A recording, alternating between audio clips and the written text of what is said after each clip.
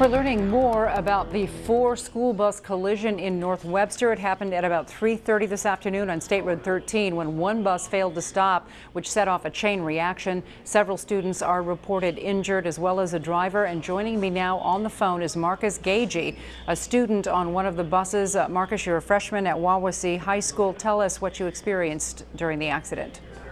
Well, actually, I was just getting off the bus, and I was about, I'd say, 2 feet away, and my bus started rolling forward, and I'm thinking to myself, well, this is kind of weird. Usually she waits till I'm off the road before she starts driving forward. Turn around and look back, and the fourth bus number 28, it actually hits bus 44 in the back, and I'm kind of freaking out, backing away. What's going on here? Yeah, how fast was bus 28 going when it ran into the other bus? It was going pretty fast. About normal speed. I'd say the speed limit. What was the immediate aftermath like? I mean, what was going on with the students on those buses?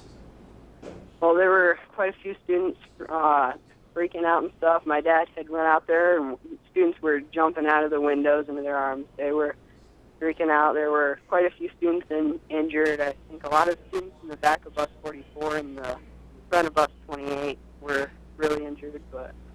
And your mom was waiting for you and saw this happen as well? Yes. And did people rush in to help, I would assume, or what was the immediate reaction from those around the accident scene? The workers from Clark's Marina were coming out and helping. Our neighbors were coming out and helping.